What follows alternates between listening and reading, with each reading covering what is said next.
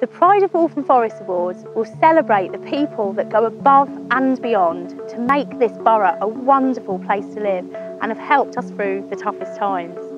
11 award categories are open for nominations as we begin our search for the best of the borough. We're looking for unsung local heroes and neighbourhood stars, the friendliest shopkeepers, the best neighbours and the most passionate volunteers. I'll be one of the judges choosing between nominations, and I can't wait to hear more about our amazing residents. My own award, the Leaders Civic Award, will celebrate a person with dedicated long service to the borough.